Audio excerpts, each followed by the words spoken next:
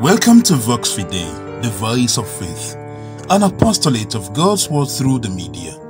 Vox Fidei brings you into the inner life of the Word made flesh with an intensity that truly changes everything, transforming faith and character, satisfying the true hunger of the soul. Father Chris guides us in the lives of the saints in Saintly series. Welcome to Saintly series. Today, 13th of June, the church celebrates the feast day of Saint Anthony of Padua, confessor and doctor of the church. Saint Anthony was born in the year 1195 AD in Lisbon, Portugal, and was baptized with the name Ferdinand Buyol. His parents, Martins and Teresa, were very wealthy and faithful Christians. In the year 1210 AD, Anthony joined the Augustinians in Lisbon, where he saw the bodies of 5 first Franciscans who were martyred in Morocco. This sparked a push in Anthony desiring martyrdom. With permission from his brethren in the monastery, he joined the mendicant order of St. Francis of Assisi. It was while he was here that he took the name Anthony. Anthony meaning a caring person, a loyal person, a loving person.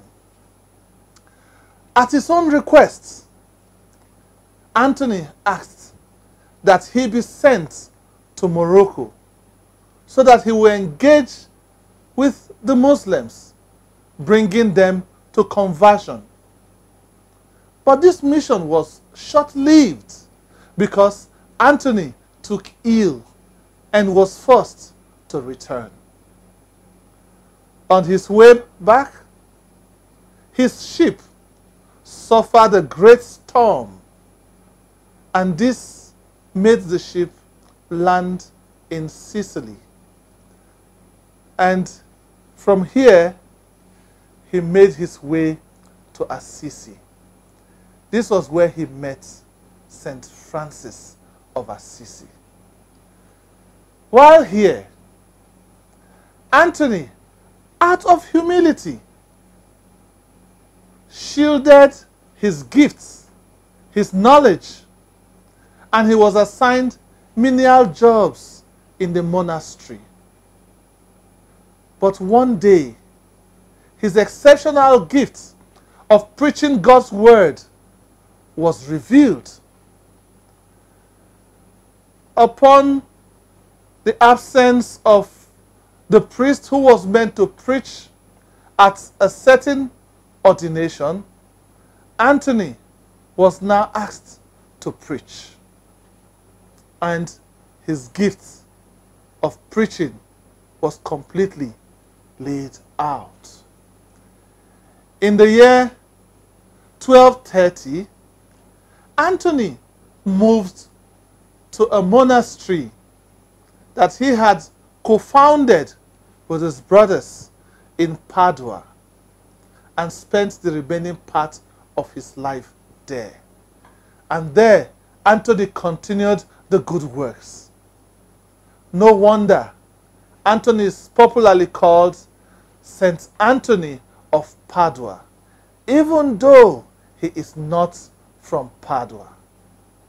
Anthony was notable for his eloquence and his selfless care for others, especially the poor. He is depicted as one who went about distributing alms, especially bread, to the poor. He also had the zeal to set prisoners free. He had the zeal to refute the heresies of the time. And his preaching against avarice and tyranny knew no bound. With humility, Anthony defended the real presence of Christ in the Holy Eucharist. This he further demonstrated when the story of the horse that was starved for 3 days is told. Having starved this horse for 3 days, upon release, the horse was facing its food, and Anthony, holding the Blessed Sacrament, was behind.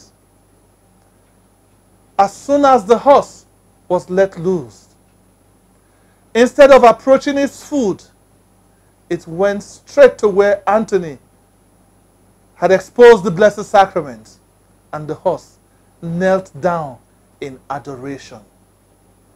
Anthony is best known for his gifts of tongues, for his gifts of miracles, for his gifts of prophecies.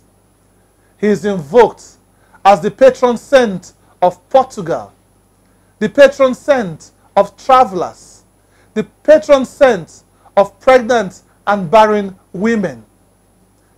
Anthony is invoked further as the one to call on for the recovery of lost items. A popular title given to Anthony is that he is the hammer of heretics. He died in the year 1231, precisely on the 13th of June, and he died in Padua, Italy. But his tongue, 30 years after his death, when his remains were exhumed, his tongue still remains incorruptible, fresh, reddish. It's still like that till date. We too, like Anthony, can pursue the true knowledge of God in total humility and zeal. Anthony was canonized on the 30th of May, 1232, the following year after his death, by Pope Gregory IX. He was declared a doctor of the Church on the 16th of January, 1946, by Pope Pius XII. The liturgical color of the day is white, the color of heaven. God bless you. I am Father Chris, Vox Fidei. Don't forget to follow us on Facebook at Vox Fidei Publication, Instagram at Vox Fidei 1, Twitter at FideiVox, and subscribe to our YouTube channel at Vox Fidei. Don't also forget to like, share and drop your thoughts in the comment section. We would love to hear from you. Vox Fidei, God is in charge.